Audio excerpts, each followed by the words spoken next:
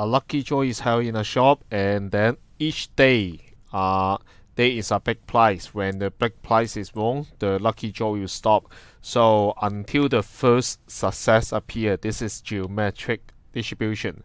So the number of draw is a geometric distribution with the parameter, which is the probability to success in each trial, 0.2.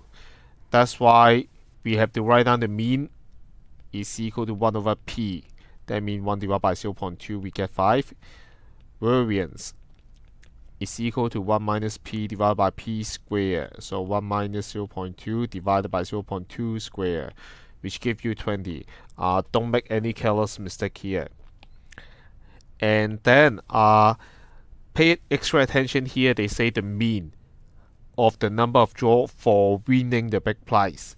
So we don't need to exclude the successful case. Sometimes we may need to exclude the successful case. Maybe we say before we win the prize, then we have to minus 1. In part B, they say within the first draw in a day, the chance, we are going to compare the chance of winning the big prize or not winning the big prize. So you may consider win within 4 times. That means first case we win directly. The second case we fail in the first and then we success in the second time. Third case we fail 2 times in a row and then finally we success in the third trial.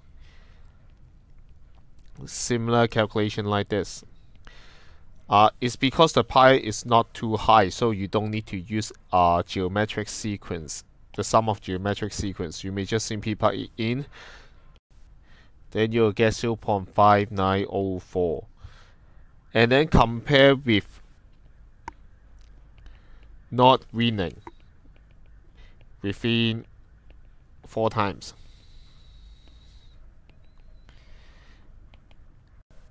That means we just have to ensure the first 4 times all fail. What after behind, you just simply don't care about that.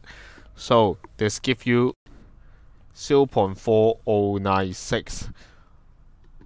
I think it really makes sense that they are not the same, and I have no idea why someone think that they have the same chance. It seems like we buy Mark 6 and then the chance, it seems that there are only 2 outcomes. We get the first prize or we don't get the first prize, and then you simply say that, oh, I have 50 chance to get the first prize. It's just simply ridiculous. Anyway, part C, we have to find the don't forget to answer it there for not the same.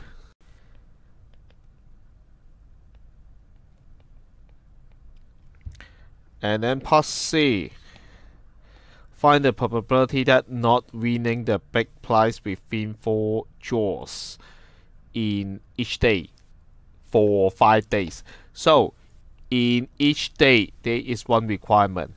5 days in a row. So this is a binomial distribution. First, for each day, not winning in 4 times is equal to 1 minus p power of 4. So 0.4096. That means the number of days fulfill a binomial distribution 5 times, and also with the probability 0.4096 each time this happens. But in this case, we don't really need this expression for us to get the answer. It's because the required probability is just 0.4096 this happen appear 5 times in a row. So we have this one. But the full format is among 5, we get all 5. And then 1 minus 0.4096 power of 0. This is the full form, but both these 2 items equal to 1. So that's why we get the answer. It's just simply 0.4096 power 5. 0.0115 correct to 4 dp, nearest 4 dp.